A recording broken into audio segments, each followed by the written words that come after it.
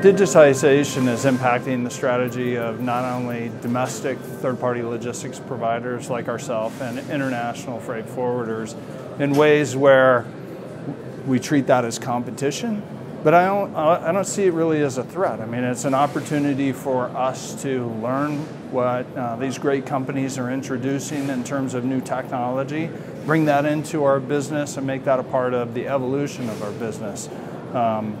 We need to be more productive. We need to improve our processes. We're always looking for an opportunity to do that. Technology is an easy way to simplify our business.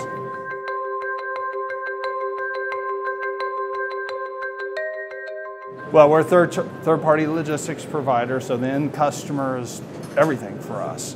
And when we talk about innovation, which is kind of the theme of the conference this year, it's all about the customer and the customer providing input. On the panel I spoke on earlier, I talked about a quote from Henry Ford. Well, it was attributed to Henry Ford. He didn't actually ever say it, but he said, if I asked my customers what they wanted, they would tell me they want faster horses. And it implies that you can make strategic decisions and a vision for your company without the input of customers. We don't believe that. This business still requires a really strong relationship with your customer. It's important for us to involve them in our innovation strategy, ask them where we need to get better, and ask them in a variety of ways. That can be anything from just informal feedback when I go out and meet with our customers. It could be customer surveys. It could be customer summits and quarterly business reviews. We believe that the customer is what it's all about in our business.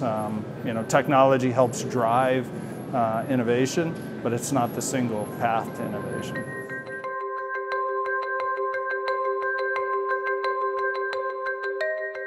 Yeah, I think it's really about execution on our business. I'm not concerned about the technology. We're making investments in technology every day. We believe in that.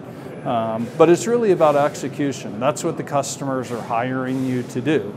We emphasize the relationship with the customer, but in the end, if you don't execute on the plan, you don't deliver and produce the results that you committed to, they're going to be looking at other providers. So emphasize that with my team. Spent a great deal of time talking about the quality of our service.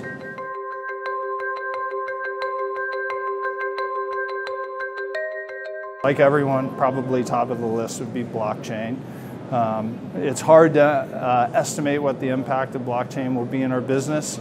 We're part of beta now as well, so we're participating in the standards for blockchain. I think there's opportunities in our international business with improving the exchange of documents. It's still pretty document intensive. There's a lot of hands and exchanges. To be able to do that in a digitized manner could certainly simplify our business. Other areas, we have our own vehicles, so we have a couple hundred trucks and trailers. Asset tracking is important, and then fraud detection.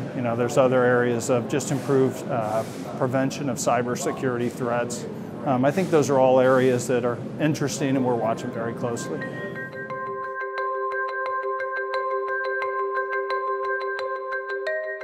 I think we're all in that business. I think if you look at all of the third-party logistics providers, they'll say they're technology-led or technology-driven.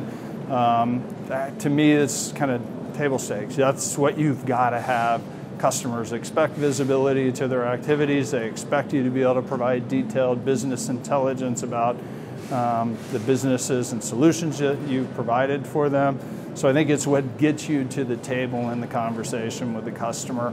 And again, those that are strictly playing on technology, there's a place for all of us. It's a highly fragmented business. There's lots of opportunities for us to work with customers transactionally, within a contract, or otherwise.